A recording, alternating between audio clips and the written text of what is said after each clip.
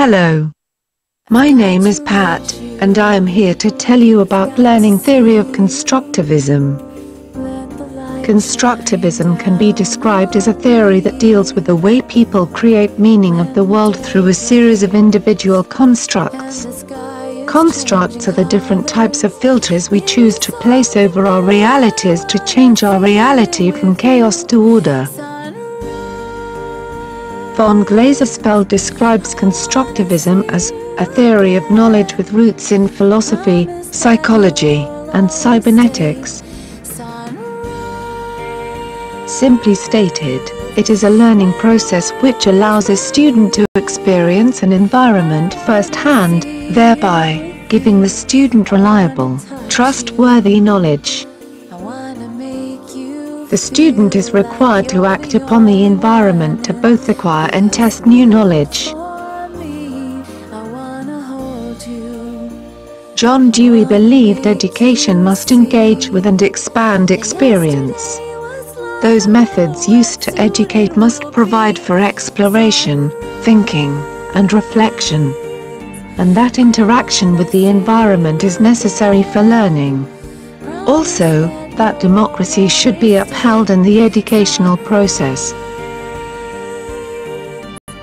Dewey advocates the learning process of experiential learning through real-life experience to construct and conditionalize knowledge, which is consistent with the constructivists.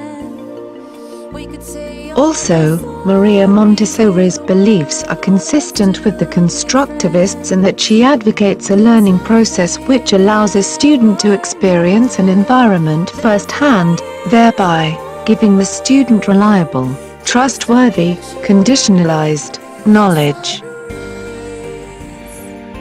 David A. Kolb and Roger Fry argue that the learning cycle can begin at any one of the 4 points, and that it should really be approached as a continuous spiral. However, it is suggested that the learning process often begins with a person carrying out a particular action and then seeing the effect of the action in this situation. Following this, the second step is to understand these effects in the particular instance, so that, if the same action were taken in the same circumstances, it would be possible to anticipate what would follow from the action. In this pattern, the third step would be to understand the general principle under which the particular instance falls. Kolb's beliefs are consistent with the constructivists in that he includes concrete experience as part of the learning process and requires a student to test knowledge by acting upon the environment, thereby giving the student reliable, trustworthy, conditionalized knowledge. Kolb's work closely parallels recent work in the field of neuroscience, exemplified in the writings of James Zool.